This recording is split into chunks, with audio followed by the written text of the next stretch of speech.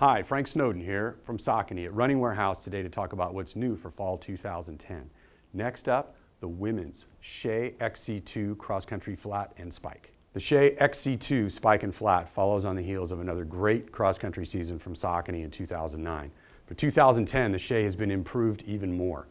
Few updates are the upper will have minimal overlays, but they're welded this year to give the runner a lot of support, but lightweight and still the ability to keep a lot of debris out.